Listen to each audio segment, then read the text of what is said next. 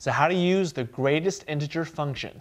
Hi, I'm Jimmy Chang. I've been teaching college mathematics for 9 years, and the greatest integer function from the outset seems a little bit intimidating, but once you understand the definition behind it, it's actually pretty easy to apply. So here we go with the definition first. Now, the greatest integer function is a function of which we're looking for the greatest integer less than or equal to x. Now, again, what is an integer? Think about positive and negative whole numbers, including 0. But the emphasis is on the whole because we are working with whole numbers, both positive and negative. So here's a couple of really quick examples. Notice the notation, though, is a combination of using brackets and what looks like absolute value bars. But that's the notation for greatest integer function. So for example, suppose you want to find out the greatest integer of 2.1. What you want to think about is, what is the greatest integer, or in other words, what is the greatest whole number less than or equal to 2.1? Well, that would simply be 2.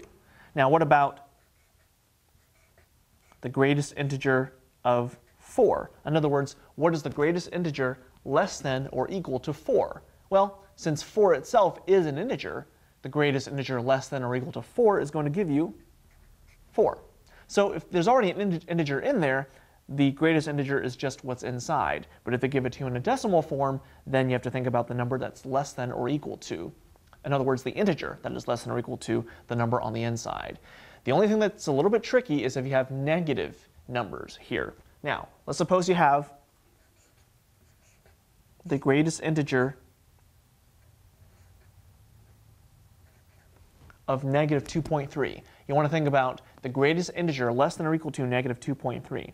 Now, you might think it's going to be negative 2, but the thing is, the definition is you're looking for the greatest integer less than or equal to x. If you think about negative 2, though, negative 2 is actually larger than negative 2.3. You're looking for the greatest whole number that's less than or equal to negative 2.3. Negative 2 is actually too large, so you have to go with negative 3 because that is the greatest integer less than or equal to negative 2.3. So with negative numbers, it can be a little tricky, but with positives and 0, it's pretty straightforward. So I'm Jimmy Chang, and that is how you use the greatest integer function.